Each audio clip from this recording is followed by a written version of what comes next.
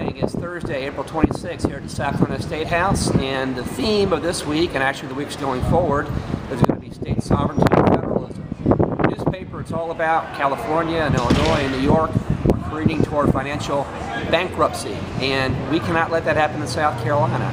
The states that have fiscal discipline, the states that pay down their debt, the states that curb their entitlements are going to be the states that survive the coming economic apocalypse. I want South Carolina to be one of those entities. Now, in the next 2 weeks, we're going to have a budget before us in South Carolina. We have $1 billion more to spend this year than we did last year. Last year we spent $5.7 billion. If we spend that entire $1 billion, we're up to 6.8, 6.7, 6.8. We cannot afford to spend all that money. Let's pay down debt.